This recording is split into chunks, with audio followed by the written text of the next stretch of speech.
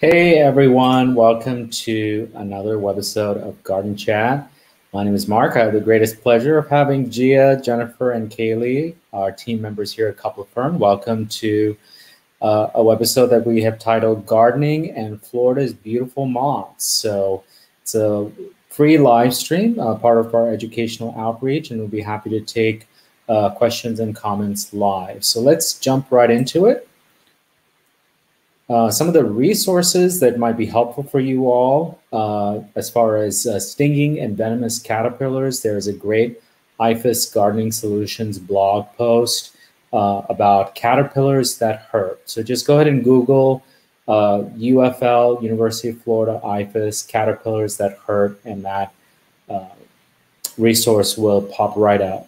A plant distribution map and as far as moths distribution can be found at bonapp.net. Bug info can be found at bugguide.net. And this wonderful resource that Gia stumbled across, butterflyidentification.org, actually has a tile type gallery of all the moths that are present, 300 plus and counting here in Florida. So they are developing that. It's a nice resource, a quick visual guide, if you may. And then we want to especially thank our social media friends, notably on Instagram and iNaturalist. We did our best to do Creative Commons by non-commercial standard license on our images. And we want to also thank the University of Florida's Department of Entomology and the University of Milwaukee. As far as our presenters, we have Jennifer Hopton-Villalobos. She is a West Volusia environmental specialist. She is a Lake Helen resident for many years. She grew up there, so she calls West Volusia her home. Gia Ekdahl is a Florida wetland plant specialist, and when I mean Florida, I mean Florida. She's everywhere. So the wetland plant ecosystems definitely speak to her. And Cali Adams, as many of you know from her helpful and always positive nature, she is a rural Florida preservationist and activist. She is particularly active in Seminole County's rural area, and some of her webisodes have attracted the attention of city councilors, especially ones in Longwood and Altamont on the other side of the rural boundary line, because they do want to hear some of the native plant enthusiasts, and they do tune in and give some of their valuable time to us. So thank you all three for putting this together. Appreciate that.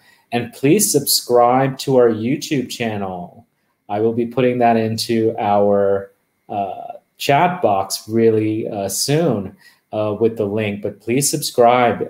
Your subscription to our YouTube channel is free, and it actually helps support us. So please subscribe as soon as you see this and as soon as you see the link in the chat box appear.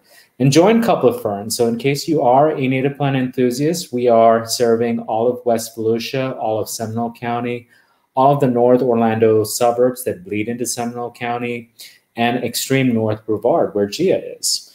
And definitely like and follow us on Facebook and Instagram. In case you guys are remote or distant learners, you can definitely join Couple of Fern.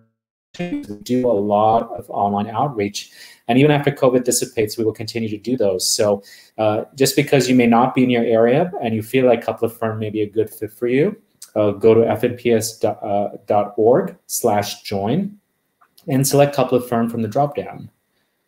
And then I just wanted to put this little graphic in.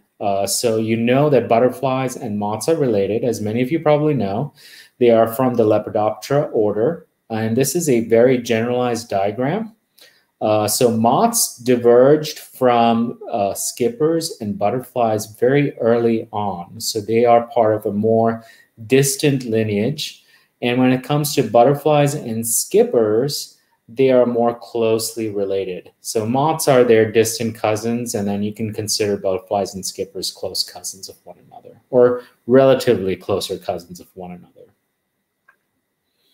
And moths are beautiful. They're diverse, they're striking, they're complex, they're seductive, they're awe-inspiring. There's a great Instagram feed called Fashion Biologique, And this is, just pictures of designers that have taken inspiration from the moth world. And it's here, here, here, here, here. This is a clear wing, which is a type of hummingbird moth.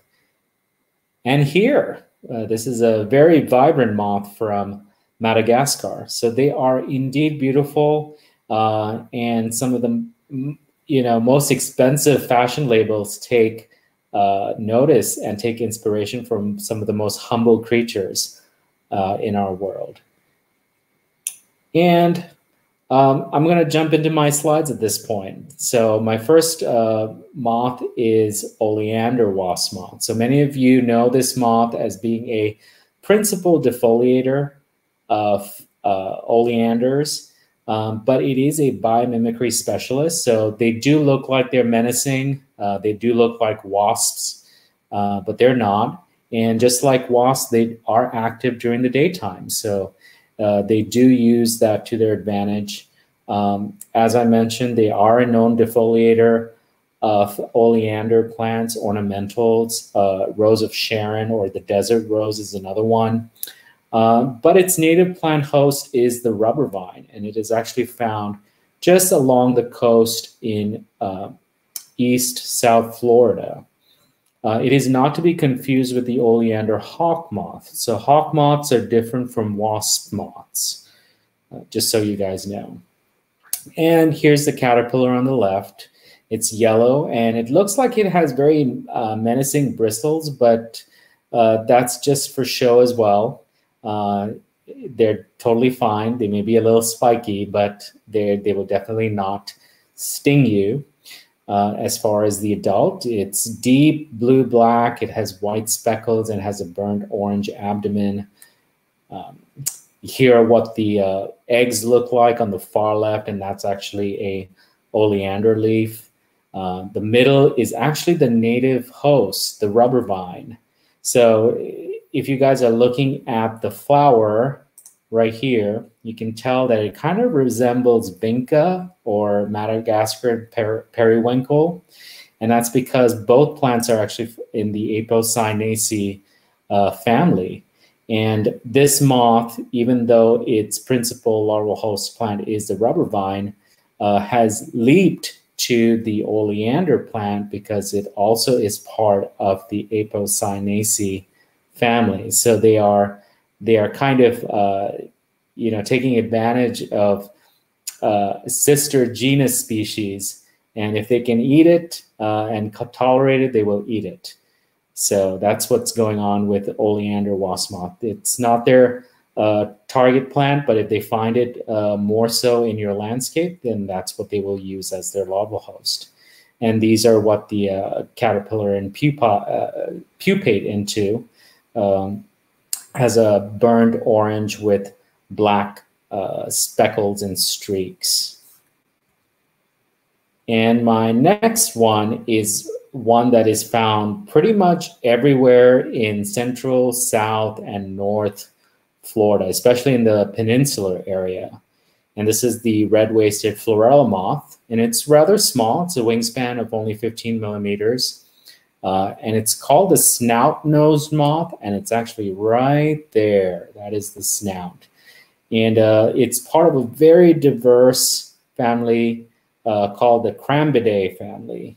And they're found all over the world. Sometimes they're very hard to differentiate between one another.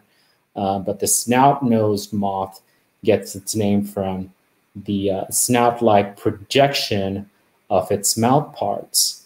And it's native across many parts of the Americas. Its native host plant is our false buttonweeds, the native as well as the non-native ones, Spermacosis species, and it is a known pest of some ornamentals. So anything in the Rubiaceae family, just like you had for the oleander wasp moth, anything within the Rubiaceae family, which is the coffee, mallow, and bedstraw plants, they will use that as their larval host.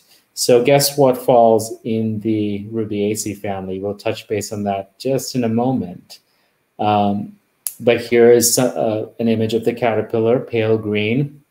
And the circle up here actually shows you how small it is. It's just a kind of a ruler scale, for the lack of a better word, and it's just 1 millimeter in size. So this is a rather small caterpillar, and this is the adult, with brown wings and bright yellow spots and a bright orange abdomen. But here it is. Here's your problem. So these are actually pentas, which are very commonly used in our gardens, and they actually are part of the Rubiaceae family. So here you have our caterpillar munching on a non-target plant, but it says, fine, if you don't have my target plant, I can use this one. And here's your target plant, Spermacosis species.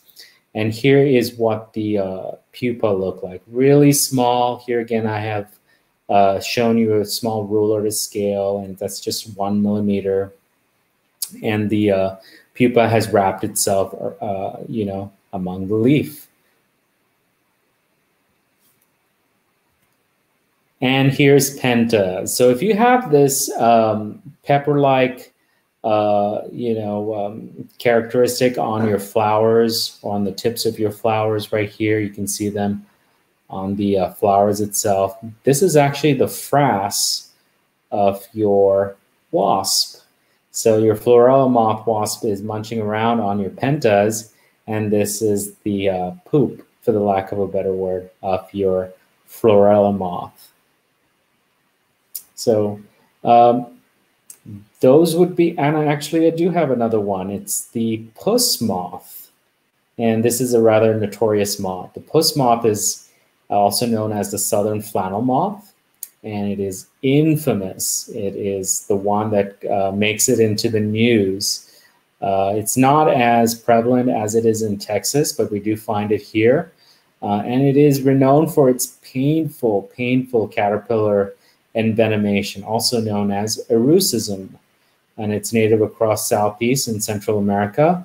And you can't really avoid this particular moth. If it's found in your area, chances are you'll just have to study it, acknowledge it, understand its behavior, and respect its space. Its host plants are many and varied.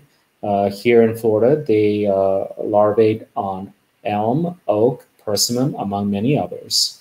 So being informed and educated is the best protection there is. And here are the infamous barbs of the puss moth caterpillar.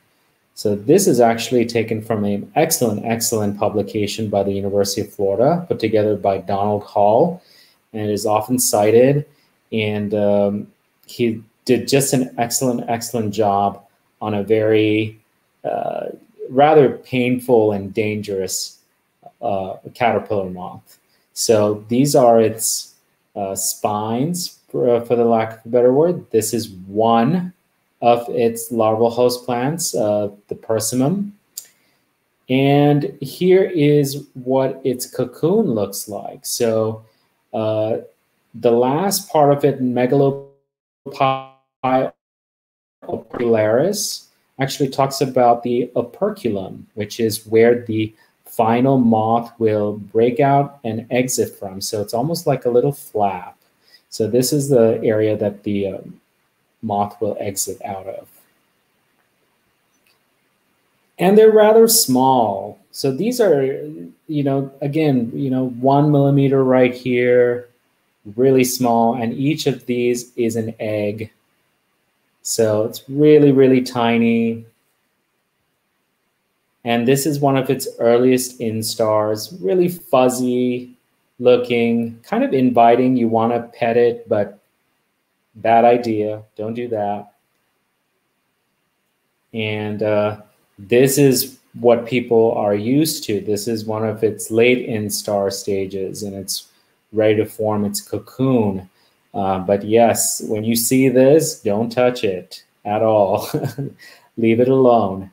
Okay, it gives very painful envenomation bites. The erucism from it is something that you will remember and respect if you're ever affected by it.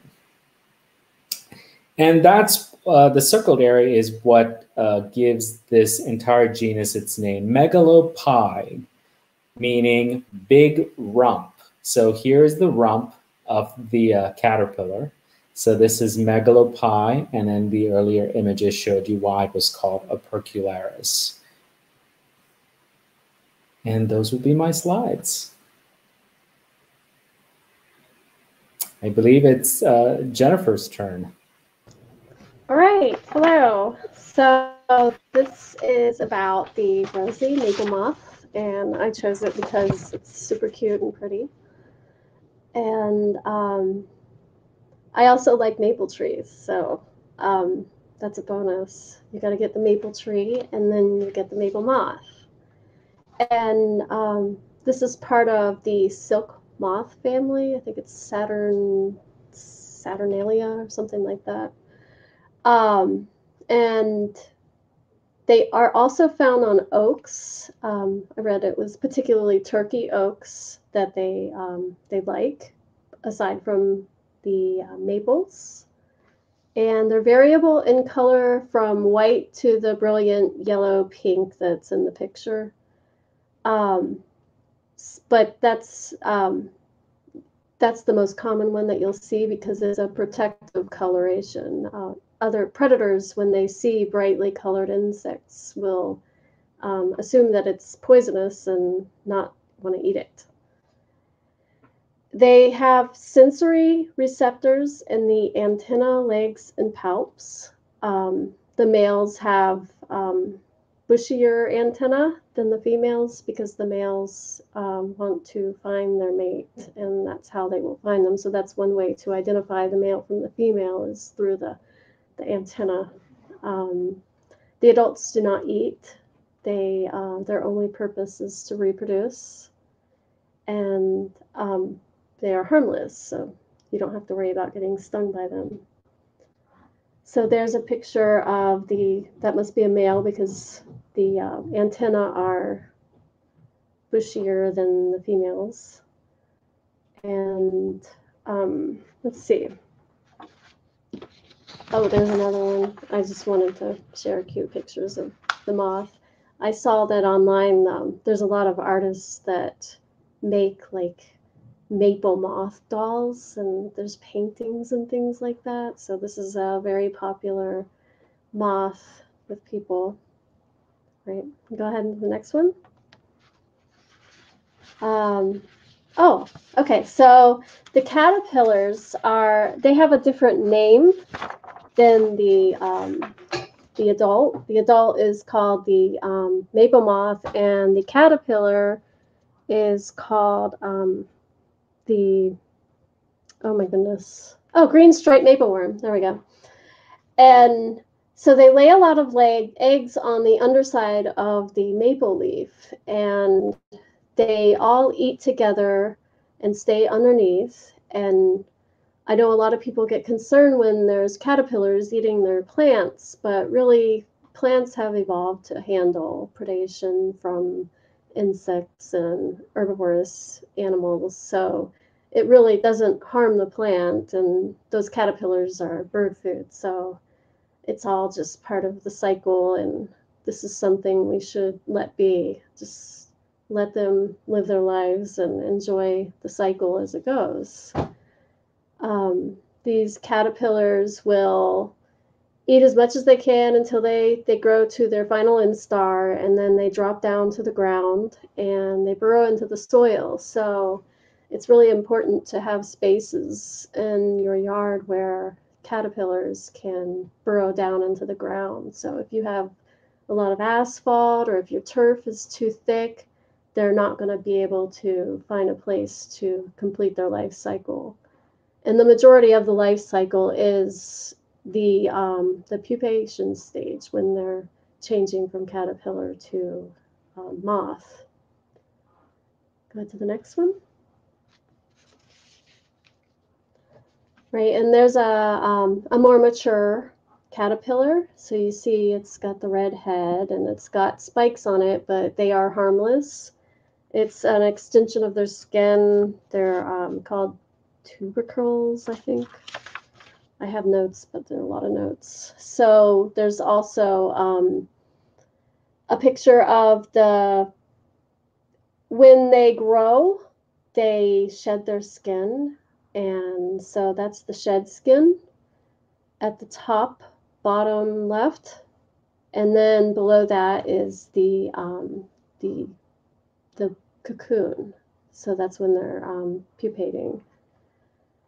So they're not, it's not a scale picture, so it's not, you know, the size. But I notice when I'm digging around in the soil that there's a lot of different, I find them all the time. So it's a really common looking cocoon. And where's the other one? The other picture?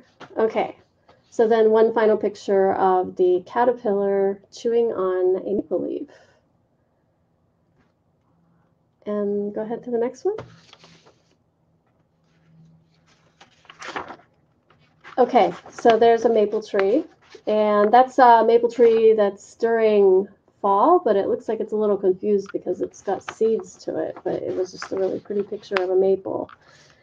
So if you want to see these caterpillars, the mature moths emerge around mid-May to mid-July in Florida, and the females lay 3 broods from March to October. And their oviposition, when they're laying their eggs, that peaks in early July. The female lays 150 to 200 eggs on the underside of leaves. So if you are wanting to find them, that's the time period when you'll want to go outside and search for them in a maple tree. You'll want to do that in the early dusk hours or within the first 2 hours after it gets dark. Right? And that is a turkey oak. That's the other tree that they prefer if they don't have maple around. But it also said that they will eat oak as well. So oak is one of those capstone species. And I showed a picture of the scrub jay because scrub jays live on habitats where turkey oaks exist, and scrub jays and other birds eat the caterpillars of the maple moth and other caterpillars. That's an important food source for birds. Okay. So next is yucca moths, and there's a lot of different species of yucca moths. They are all over the country. Yucca plants have traveled through humans moving them. They're a popular yard plant because they have these beautiful inflorescences when they bloom. There could be like 300 flowers on one stalk, and they're drought tolerant. And in Florida, we have the Adams needle, and I know there's Yucca filamentosa and Spanish bayonet. So those are the 2 native Florida yucca plants. And the 2 most common yucca moths are Tegaticula cassandra and Tegaticula yuccacella. There are also moths that are kind of like cheaters.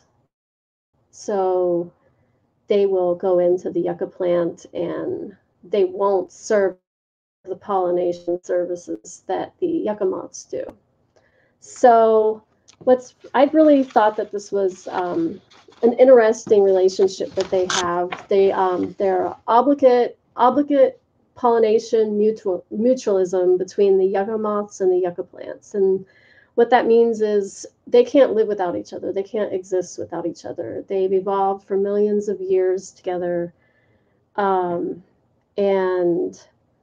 in the relationship, the female moth goes to the yucca plant when it's time to lay her eggs, and she's able to sense if another moth has been there with pheromones that they leave behind. They rub their abdomens along the pistil of the flower, and so they'll crawl around in there and sniff for that. And if it's a good flower and there's no other eggs, they'll lay the eggs in there. But they have to lay it in a certain spot, because if the plant detects that there's too much weight, it'll drop the flower, and then the caterpillars will not get their food, because the caterpillars need to eat seeds, not the flower, not the leaves. It has to be seeds. So that means that this moth has to intentionally pollinate the flower in order for her caterpillars to eat. And this has only been discovered in 4 other species of pollinators. That's all that's known. And 3 of them are moths, and the other one's the wasp that pollinates the fruit. I forgot the name of the fruit. It's a common fruit we eat. So she scrapes the pollen off of the flower, and she makes a ball, and it's supposed to be 10% of their body weight. And they carry it to another flower, and they put it on the stamen. Wait, not the stamen. The stamen's the part with the pollen. So they put it on the Pistil. Oh my gosh, pistil. Thank you. So they put it on the pistil intentionally, and so it's pollinated. So her eggs are laid on it, and she leaves, and she just repeats that until she dies. And so once the flower makes its fruit, the caterpillars hatch and eat the seeds in it. So I think that's a really amazing relationship. And once, you can go ahead to the next slide. So there's a picture of the, oops. Do you want to go back to that one that shows like the anatomy of the flower? Because I guess that would have been important. So you can see like on the anatomy of the flower, the center portion is the female part, the pistil. And then the outer parts that are protruding from the center is the male part. That's the stamen. And you can kind of see the yellow pollen that's on it. So it's just a little, white moth. Nothing really flamboyant about her. All right, go ahead to the next one. And the caterpillars, they're just little white ugly things, and they have special mouth parts. They're like tentacle-like, so the adults don't eat. She just uses that mouth part, and that's what makes her special, is she's able to use that mouth part to put the pollen into the pistil. And she's also able to use that to carry the pollen ball, because it's a really big pollen ball compared to their body weight. Right. And here are some pictures. There's the anatomy labeled on the yucca flower. So it's like a cross section of the flower. And then on the other side, it's showing the larva inside of the seed or the fruit. And when they're all done, they eat their way out of the seed and drop to the ground and burrow into the soil. And there's another picture that is a really great detail showing the special mouth part that sticks into the pistil. And some of them will lay their eggs on the stalk, and others will lay their eggs on the within the flower. But they when they lay it within the flower, it has to be just a few, or else the plant will detect the weight and drop it. Are there any more? Okay, so there's the one. So that's showing a picture of the caterpillar burrowing out of the seed. It eats its way out of the seed, drops to the ground, and then so some of them will hatch after overwintering 1 year, but others will not hatch.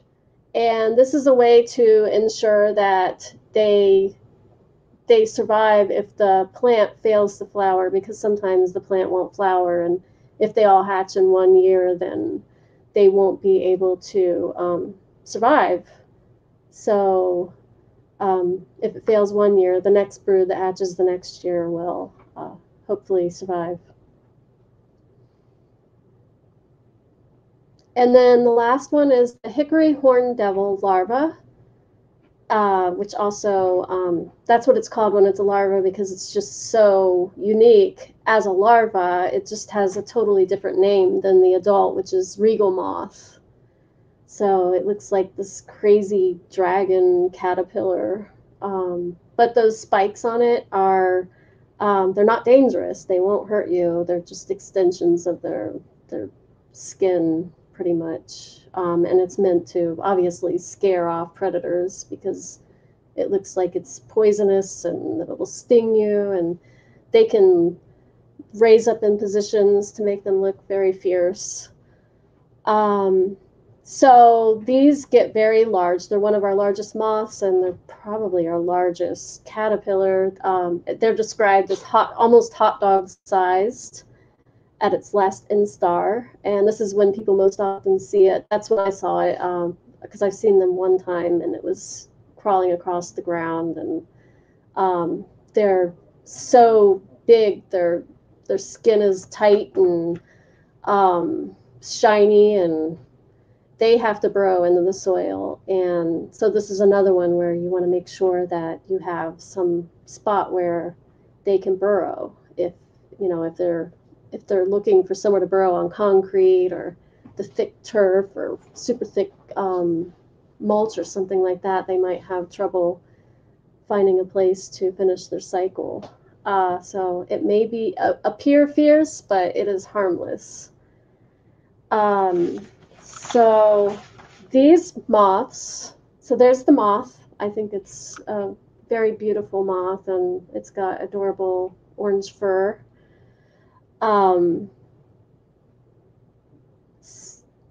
There we go.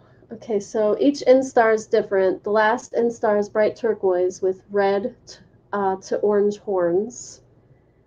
And mature moths, if you want to find these, they emerge around mid-May to mid-July in Florida.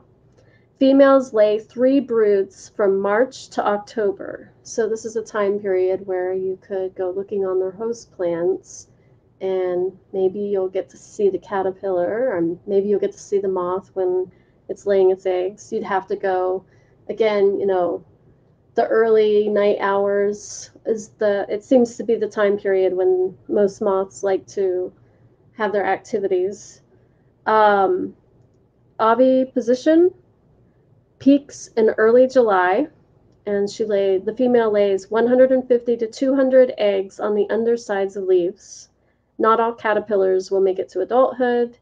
Remember, they serve an important role in the food chain. Caterpillars are food for birds and other animals. And let's see. I'll go ahead to the next one. So there's a picture of someone holding the caterpillar in their hand.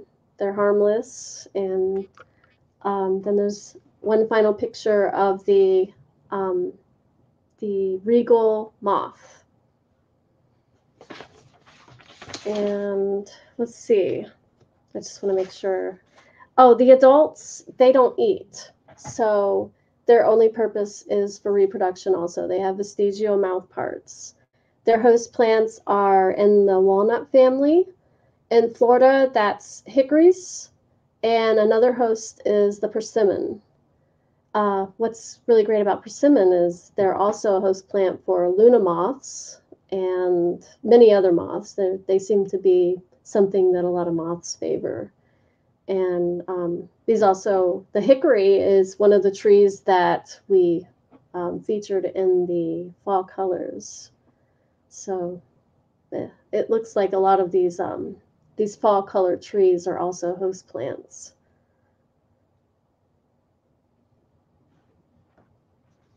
All right.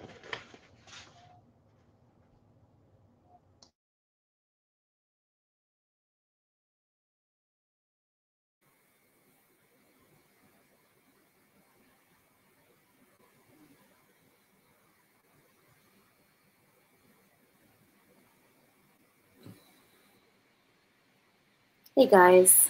Hey, so my first moth that I'm presenting on is the Turso Sphinx, and it's a very, very cool moth. It's a really interesting looking one to me.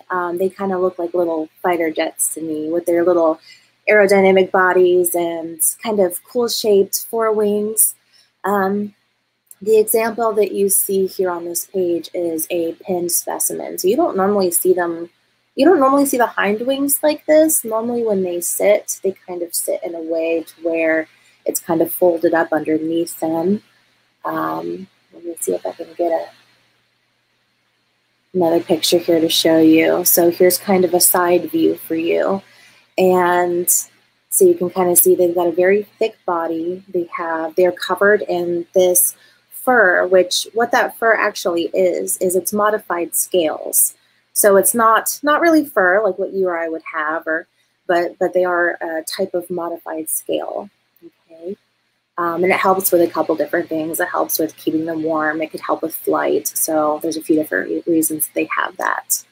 So just to kind of, you know, the adult moths all kind of look very similar. They can have a little bit of variances in their color and patterns, but not a whole lot. But these wings are like this kind of bark brown color and kind of like the cinnamon colored body. And they have these lines that kind of go along the back, you can see, all the way down to the tail that tapers to a point. All right, so the caterpillar of this species is kind of cool. It kind of reminds me of the, what do you call it? The giant swallowtail, or the spicebush swallowtail that kind of has like the big head and they do like the snake mimic thing where it's kind of like an enlarged head and they've got the very large prominent eye spots. So this is not a poisonous or venomous caterpillar. This is one that in order to protect itself, it kind of raises its head up and it's got those big scary eye spots, which can be pretty threatening to a bird. This one's also got eye spots that kind of go along the body as well. So, oh, there's a close-up of his face. Isn't he cute? So you can see his actual face right here. This little, you know, little noggin right here. And then his big old eye spots. Really cool looking critter. Okay, and so this kind of shows you, like, it's also got the eye spots that go along the sides. And they can vary in color a little bit as caterpillars. So you can see the first ones I showed you were kind of green. This one is kind of in the middle, kind of like a brown color. This one is super dark. This one is a very, very dark colored caterpillar. All right, so in this one, it sounds like it's kind of similar with a lot of caterpillars. I don't know if they're all this way, but this is another one where, you know, once it kind of gorges itself on its host plant and it's mature, you know, it climbs down to the ground and it burrows under those loose leaves and soil and builds its cocoon under there. So, I mean, we're kind of seeing over and over again for moth species, this is very, very important to have, like, you know, some loose leaf litter, maybe not break your leaves sometimes, and kind of leave that there for your moth friends. They need that. They can't do it on concrete or in a lawn. They need loose soil and leaf litter in order to complete their life cycle. So, and here's a picture of what their cocoon looks like. You can see the soil around it is, you know, pretty nice loose soil. So, and as far as like their host plants, they've got a few. This one is smooth false buttonweed, is probably one of the main ones. There's one that looks very similar in Florida that is an invasive species. So they can be kind of challenging to tell apart, but you know, if you kind of practice a little bit, you can kind of tell which is which. But this species is really, I think it's more so found in the Panhandle area, if I'm not mistaken, this smooth false buttonweed. So in most parts of Florida, you may not find it. But there are some other things that you might find in your area. Virginia buttonweed. This one is located in many, many parts of Florida. So this is more of like a wetland plant. You might see this along water edges and wet areas. And then buttonbush is a really popular plant that you can get at native nurseries. Many native nurseries carry this, but it is also a wetland plant. But this is also a host plant for them. And then this one is a new one for me. I hadn't heard of this one before. It's called Southern Catalpa, if I'm pronouncing that correctly. And this one also isn't found all over Florida, but I think it's more north, maybe northwest, central, if I'm remembering correctly. I forget exactly off the top of my head. But this one's an interesting one also. So, you know, if you have these in your yard already, or if any of it is available at a native nursery and you want to pick it up, that could be a way that you could attract these to your yard. And they also are moths that feed as well as adults. So some moths don't. Some don't have mouth parts and they cannot feed as adults. These do, and they specifically like flowers that are kind of like deep-throated flowers like firebush and coral honeysuckle and stuff like that. Also, various night blooming flowers, they enjoy that also. Okay. This one is a cool one. This one is the hummingbird moth, or hummingbird clearwing. One thing that's a little bit different about this one is it is active during the day. So it could be easy to confuse this with a very large bumblebee or a very small hummingbird. If you just see it kind of buzzing around, its wings do beat very, very fast, just like a hummingbird, although maybe slightly slower than a hummingbird, but still very, very fast. So that's one telltale sign that that's, you know, what you're seeing. And they like a lot of the same flowers that hummingbirds do also, right? And these are very interesting looking moths with their kind of green bodies. Like they have this olive green colored body, and on their tail here it's either red or red and green, and they have this little flared part at the end of their tail, which actually serves to disperse pheromones during like breeding. So that's kind of the purpose of this little area. They can kind of fan it and blow it in the air. And one interesting thing about their wings, you see it's clear right here. That's how they get their name, hummingbird clearwing.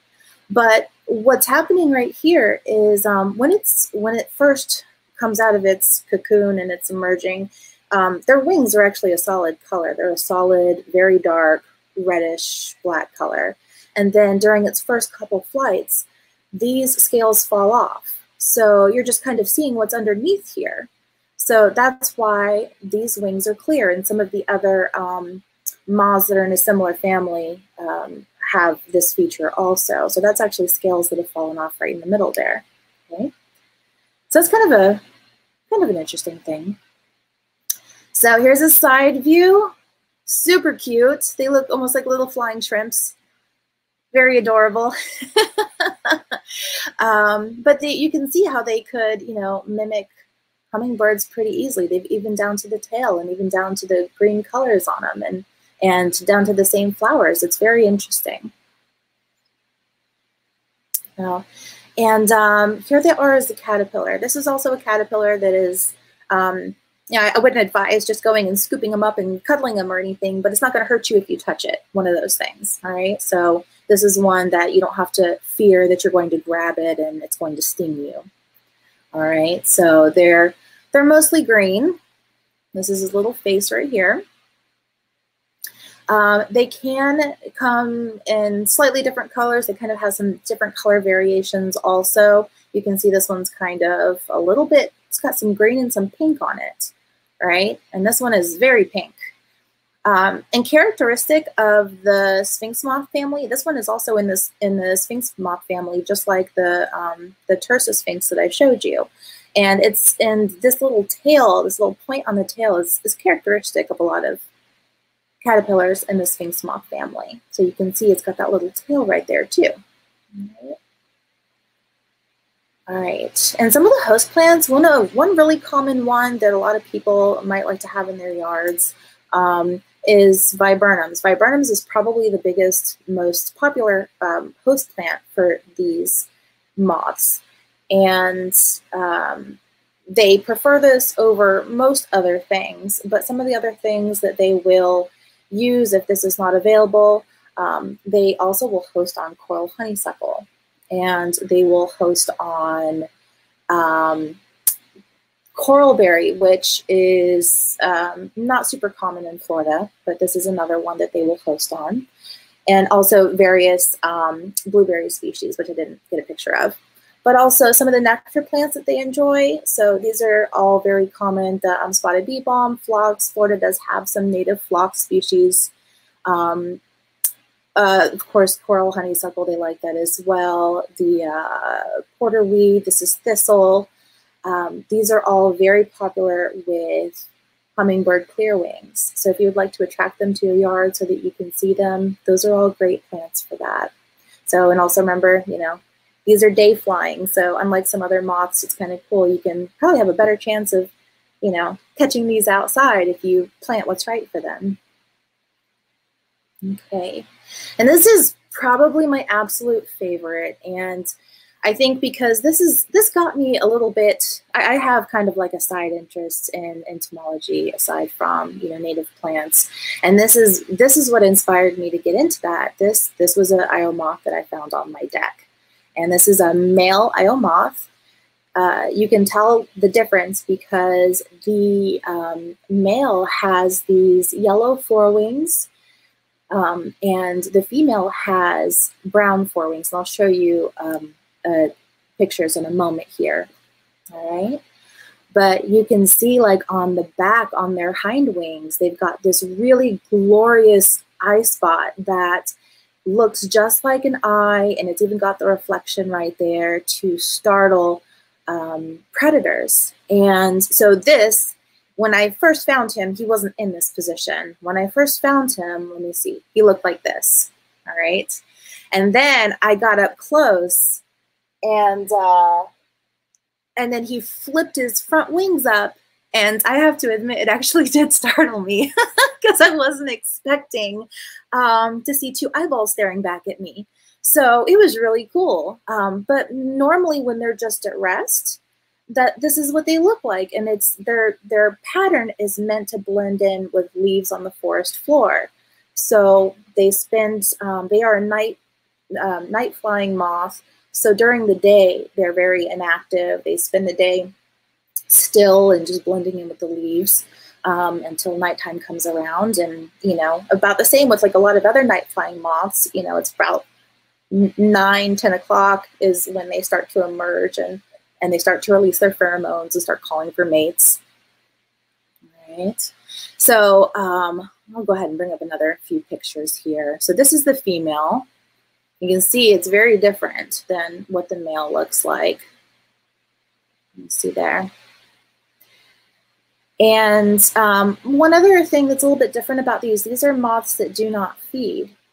So they're pretty widespread, but you may not see them very often. They only live 1 to 2 weeks.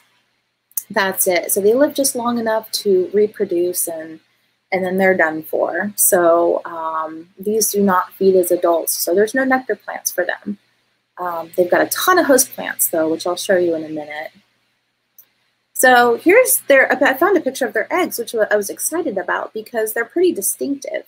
They're kind of like this yellowish color on the bottom and then like a whitish color on top. And this little black dot, it's not there initially, like when the eggs are first laid, it's kind of clearish or yellowish in that area. And then I think it's like the next day or so is when it starts to turn black. And that's when you know the eggs are fertile. If they were not fertile eggs, it wouldn't turn colors. So this actually means that they're developing. So this is a picture of the eggs right here. Right. So when they first hatch, they're this color. They look kind of like this orangish greenish color. This is an early instar. And these, you'll notice they do have little spiky things on them. These are a stinging caterpillar. You do not want to handle these at all. It's a very painful sting. I don't know if it's as bad as the pus caterpillar, but it's probably up there. All right, so you do not want to accidentally grab onto this. All right. One cool thing, actually a few cool things about these larvae when they're kind of in their first, like early instars, they have some odd behaviors. One odd behavior that they have is that they will kind of parade around the leaves or their host plants head to tail. They kind of like make a little train and they follow each other around. And they do this by kind of like making little silk trails. And so they kind of follow the silk trails, but they're just kind of head to toe and they just kind of move around their host plant that way. And so they kind of stay in these groups. A lot of the caterpillars, like when they're born, they just kind of, they're on their own and they just do their thing. These guys group together like this and they just like to, they like to chill.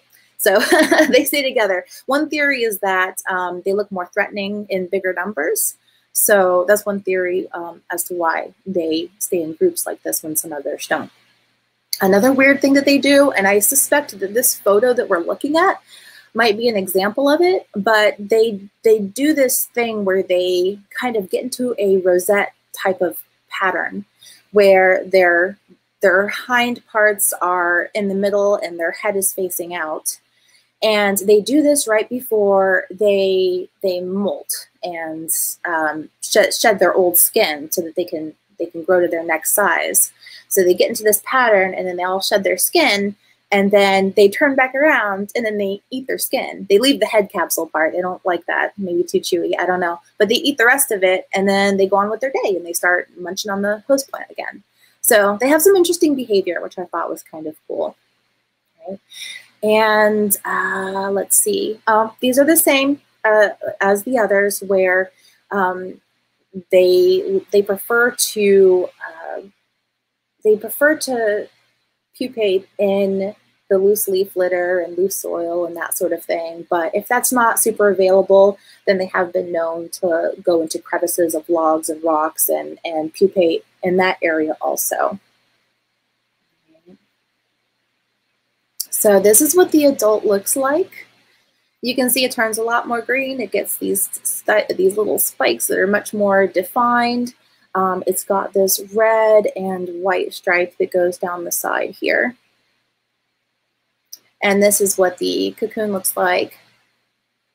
You can see what's kind of neat about this is this right here. I don't know if you can see my mouse. Hopefully you can see my my mouse pointing right here.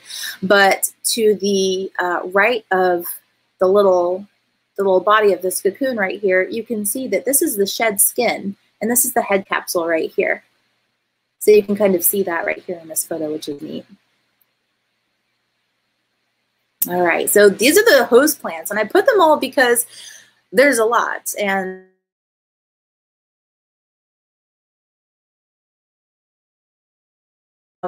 some of the other moths are pretty specific in what they will host on. These like a lot. So red maple, silver maple, all of these that I listed are plants that are native to Florida. All right, there's actually a really great website that I found. I don't know if I'll be able to show you. Maybe I can. Yeah, I can. Okay, I brought it up here. So this website right here, you can search for a moth species or a butterfly species, and you can find the host plants for it using this website, which is kind of cool. I've found that it's not super complete, but it's pretty good. So if you were interested in learning more about host plants, this website is really great for that. All right. So here's the web address right here. You can see that. Okay. All right. Let me go back to.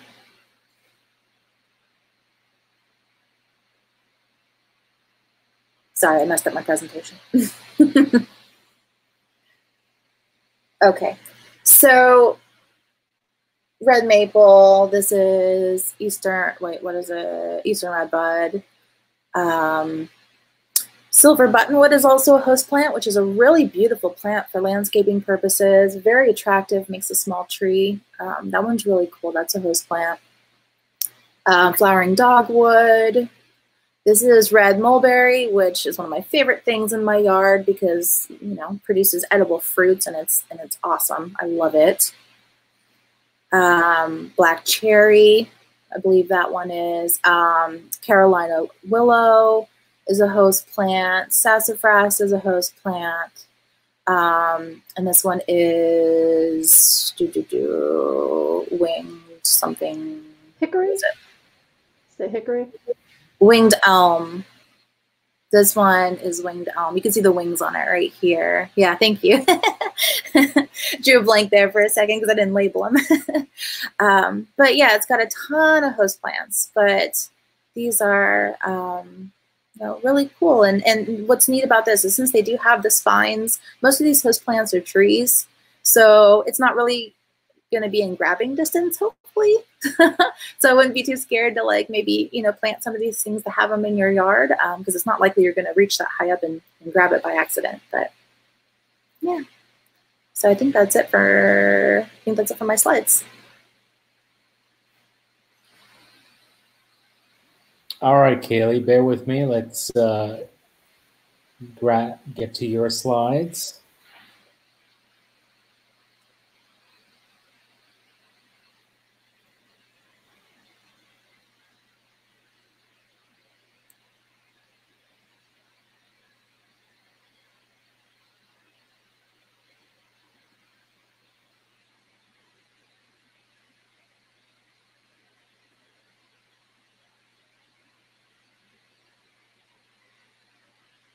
All right.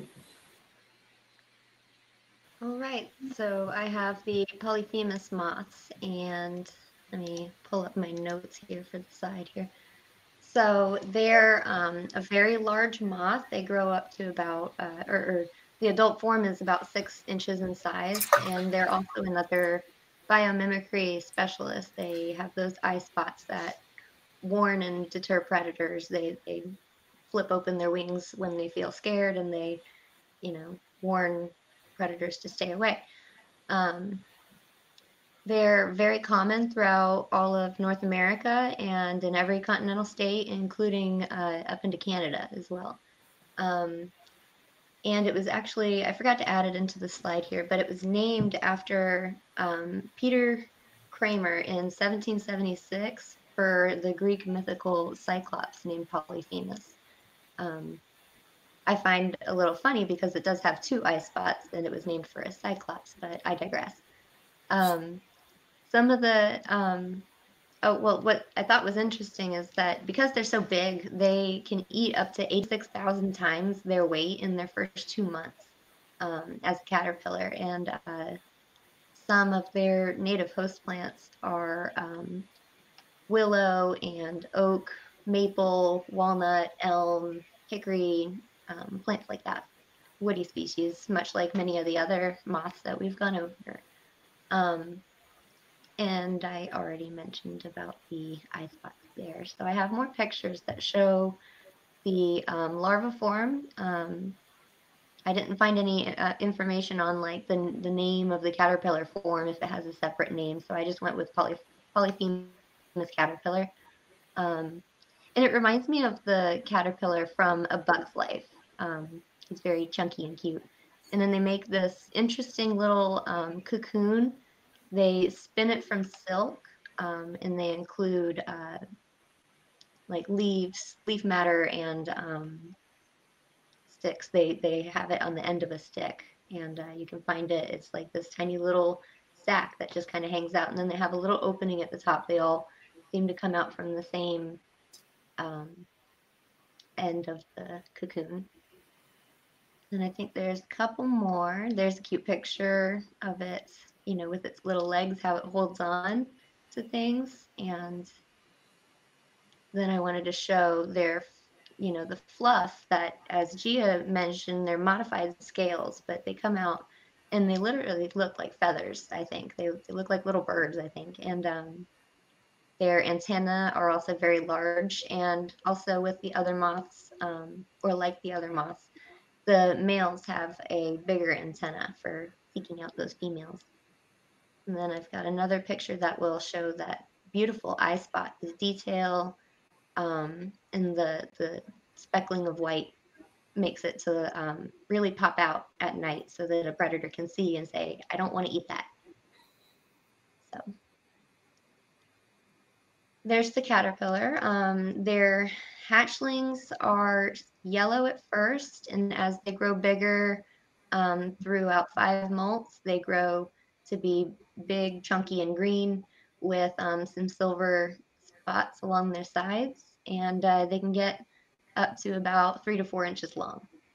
The adult form, the males have that feathery antenna. They detect the female pheromones, and they can fly long distances so that they can find their mate. And then once they do, the female will lay her eggs. I believe it was about 3 clusters of eggs that they'll leave, and then they die within a week because they have a vestigial mouth. They don't eat anything. So once they become an adult, their life is pretty limited. And here is one of their hosts is a maple I showed, and then the American elm is another. The Carolina willow also is another one that they like.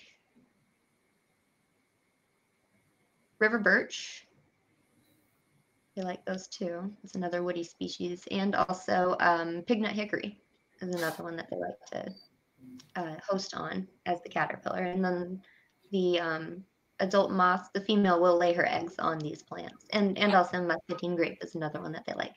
And a lot of these plants are found in hydric, wet areas. So I noticed that it seems like the plants that are found in those areas, so then that must be a more common habitat to find them in. So if you're in a wet flatwoods kind of area with these plants in your yard or in the area, you might end up finding these. And I didn't find any envenomation on them. I don't think that the Polyphemus is venomous. Okay, next up is my saddleback caterpillar. The moth is very kind of blasé looking compared to the caterpillar. The saddleback caterpillar is very well known for its ability to release toxins from the spines that are along its body. And the next picture, I believe, will show what the larva form looks like. Oh, I was mistaken. That's a pinned version of the adult. So you see its wings outstretched. They have, very blah-looking underwings as well. They just want to hide in the leaf litter and look like leaves. They're native to eastern and southern United States and also throughout Central America. So that's the caterpillar. They're so colorful when they're, a larva, and all of those bristles along the sides and at its mouth parts and the fleshy horns on the top, those release a very powerful toxic venom.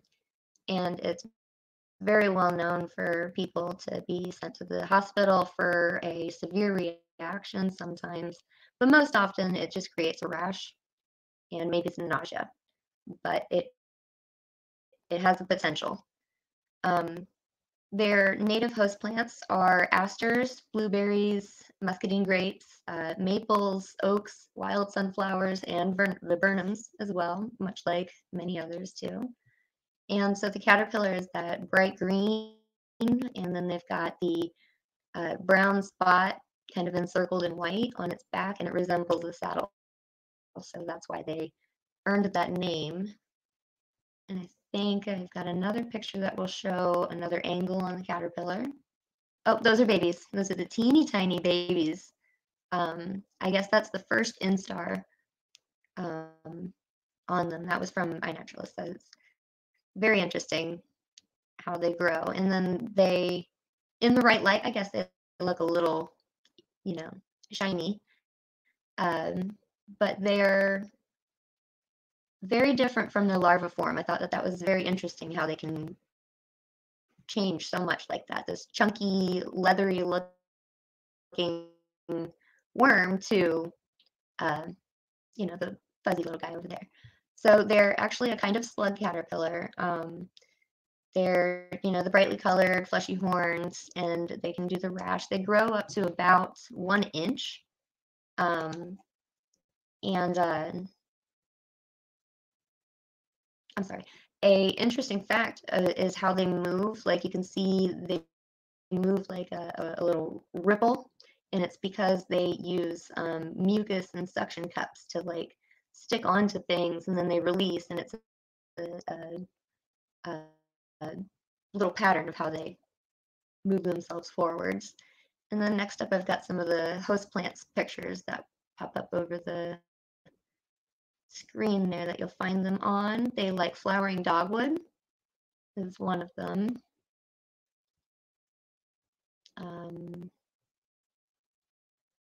Walter's, I'm sorry, wild plum. I'm sorry, I had to really lean in close to read that. Wild plums. I believe a Walter's viburnum is in there. That's why I mixed that up. Next one is, I believe, blueberries. I like those. And then the viburnum also. And a, what's that last one? Oh, a linden tree, American linden, or also called basswood. This is one that I wasn't aware of, and I saw it, and I thought that that was interesting, so I wanted to show it. It looks, you know, these very broad leaves that look like they would be a great host to, you know, caterpillars looking for a meal. All right. And next up is, these guys are found mostly in like the upland areas. I found them in my yard, so that's why I knew of them and wanted to pick this teeny tiny little thing. They're white and fuzzy little moths. They've got the orange stripes on their wings, and they're only about 45 millimeters, which is like just a little over an inch and a half. That's at their wingspan. They're native to Florida and southern parts of the bordering states, Alabama and Georgia and Mississippi. The caterpillars are bright orange with black and yellow bands, and they sort of look similar to Atalas in a way, but different. So they're distinguishable if you know what you're looking at. You have them side by side, but they also feed on the same plants. So the echo moth caterpillar, I've got a picture to come up in one of these things on the side there. They've got hairs on their bodies, but from what I could gather is I don't believe that they're venomous. I could be wrong. I would typically err on the side of caution if I see a hairy caterpillar and say that's probably not safe to touch. So without information, I would say don't touch them. So they feed on arrowroots, kunti, sable palmetto, crotons. There are native crotons, lupines, oaks, persimmons, and other woody plants like many of the other moths have picked. So they like palmetto thickets. They will be commonly found in a thicket or in scrub woods, open areas, and you can see them most commonly in the spring through the fall. I think I've got another couple of pictures to show that they're in the family of tiger moths. They're related to tiger moths with the striping that they've got, but it is actually the only one in its genus, Cyrarctia. It's the only kind. And there is a X-rated version of moths doing their deeds to figure out how to reproduce. And this is the beautiful wings. I loved the striping that they have. I thought that was funny. I had to add that. But you can see their wing stripes too, and the fuzzy. I forget the actual word for their body. I'm sorry, I'm not an entomologist, but they also have those modified scales for some fuzz on their bodies. And they also have some feathery antennas as well. And the caterpillars, see, they're a bright orange with the yellow colors, and so Atalas also look similar in that way, not as hairy, but they're found on the same plant. So someone might see it and say, what is this on my plant? Is this going to hurt my Atalas? It won't. They can coexist happily. Just plant more cookies. And so with them, they're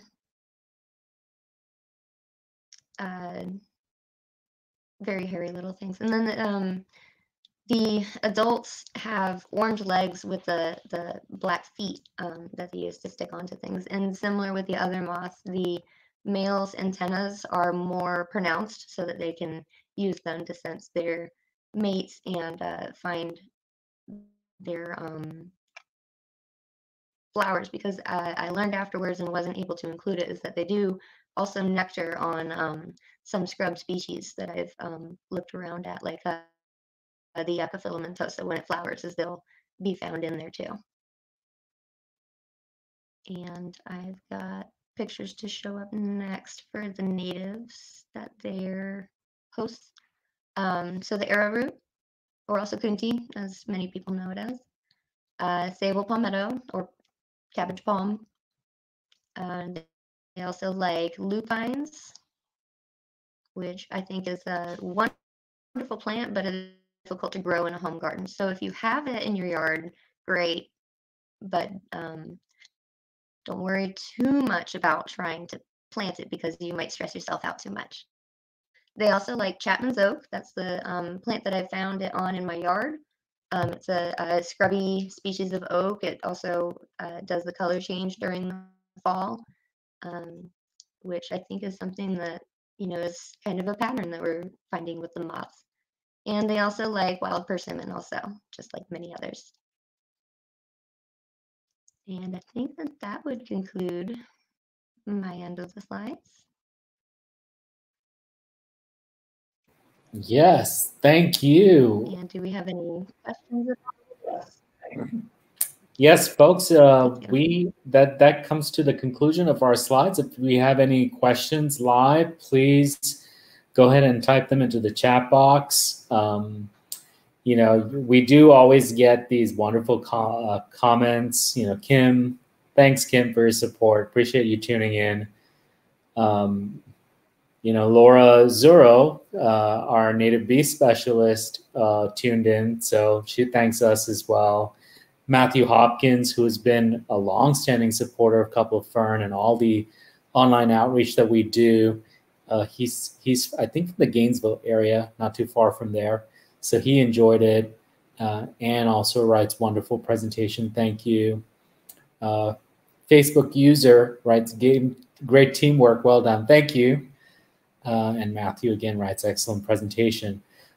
Folks, there is a huge variety of moths out there. I mean, this is just a taste of a taste. I mean, there's a huge diversity of them all across the world, even more so also in Florida. There's 300 plus species. I'm pretty sure that's actually on the low end. But we just had to choose a few that we gravitated to, and some that are pretty common in gardening and that you will encounter. And we hope that some of these slides are useful to you and that you think of us if you ever encounter one of these moths in your yard or green space. That concludes our presentation. Please like us on Facebook and subscribe to our YouTube channel. Please do that. That's so important. So if you guys are watching on YouTube, go ahead and subscribe to it. That really is a free way of showing your support for what we do. You can always find us on Instagram and Facebook. Matter of fact, this live stream is being plugged into the Florida Native Gardening Group. So in case you are one of those 8,000 plus members, you're probably watching this through the group right now.